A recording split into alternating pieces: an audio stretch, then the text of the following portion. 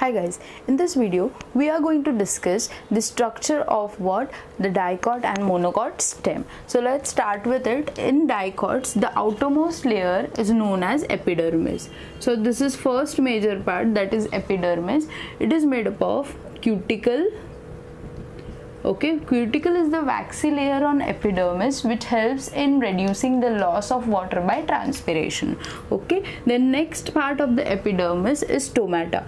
Okay, so in dicots they have stomata in the epidermis, okay, which is the aperture which helps in what? Exchange of gases. Then you have third part, that is, can you see the hair-like structures here? These are nothing but multicellular hair-like structures. These are known as trichomes.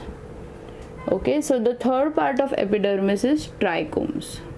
Okay, so three parts of epidermis. Then next, hypodermis in dicot stem is made up of sclerenchyma.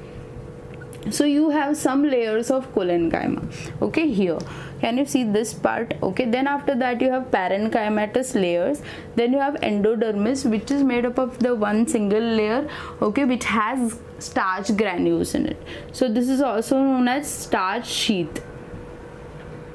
Okay, so three layers, that is number one hypodermis, parenchyma and endodermis. These three parts are together known as cortex. They are together known as what? Cortex. So first you have epidermis, okay, then second you have cortex made up of next three things, that is hypodermis, parenchyma, endodermis. Then you have from pericycle to pith, these layers are known as, they are known as stellae. Okay, so pericycle is the oval semilunar part, okay, which this part consists of sclerenchyma. Okay, then next after that you have phloem, then you have cambium, metaxylem on the outer side and protoxylem on the inner side, known as end-dark condition.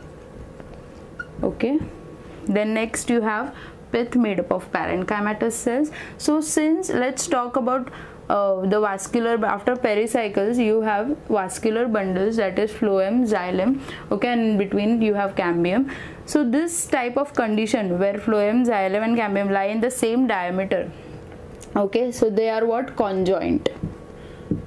Okay, so on the same radius lies the phloem and xylem. Then next you have phloem on the outer side and metaxylem on xylem on the inner side. Okay, so this is one more condition you have to remember, and in between there is cambium, so it is known as open vascular bundle. So vascular bundles are conjoint, open, okay, and collateral, that is phloem lies on the outer side and xylem on the inner, and in center you have pith. So three things you have to remember: epidermis, cortex and stellae. Epidermis made up of cuticles, stomata, trichome, three things again. Cortex made up of three things, that is hypodermis, parenchyma and endodermis. Stellae made up of three things: pericycle, vascular bundles and pith. I hope it is clear.